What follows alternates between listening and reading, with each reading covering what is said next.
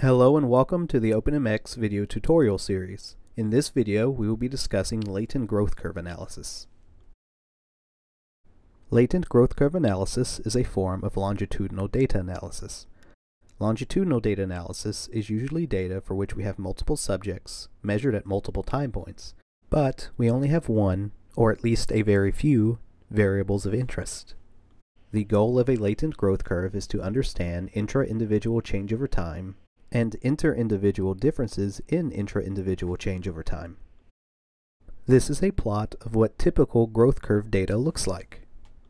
Each line represents one subject, and each subject is measured at a total of 5 time points. In this case, time point 0 refers to the first time point of measurement. Our goal in a latent growth curve analysis is to describe the growth patterns of this data and how variable those growth patterns are. One way to describe this data is with a line. This line has an intercept of 10 and a slope of 2, and it seems to fairly accurately describe our data. But there is also variation around that line which we would like to capture.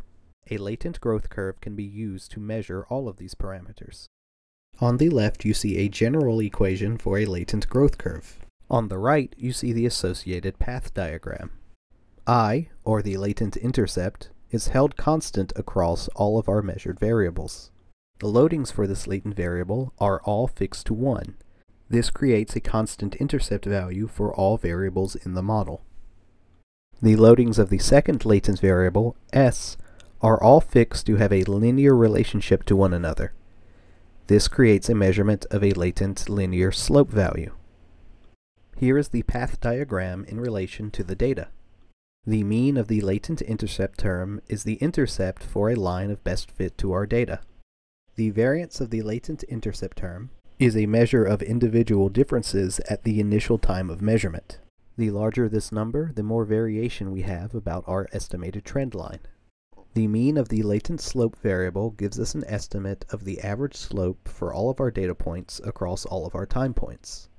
The variance of the latent slope term gives us an estimate of how variable the individual slopes are around the average slope. The covariance between these two latent variables gives us an estimate of how related the intercept and slope are.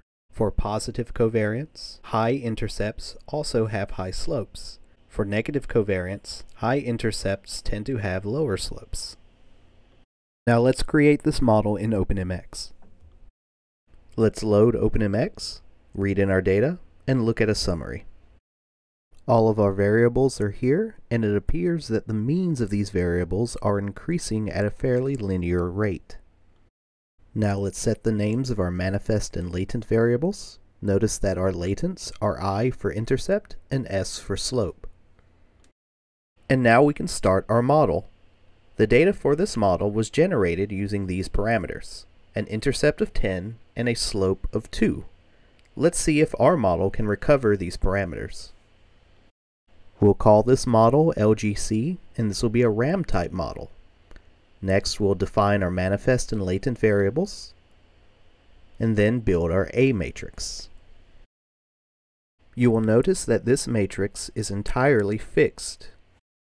That is, we set all of the loadings from the latent variables to the manifests to be specific loadings. We set each loading from the latent intercept to the manifest variables to be 1. We also fixed the loadings from the latent slope to be linearly increasing starting at 0. This allows us to estimate a linear slope. Next, we define our S matrix, as seen here.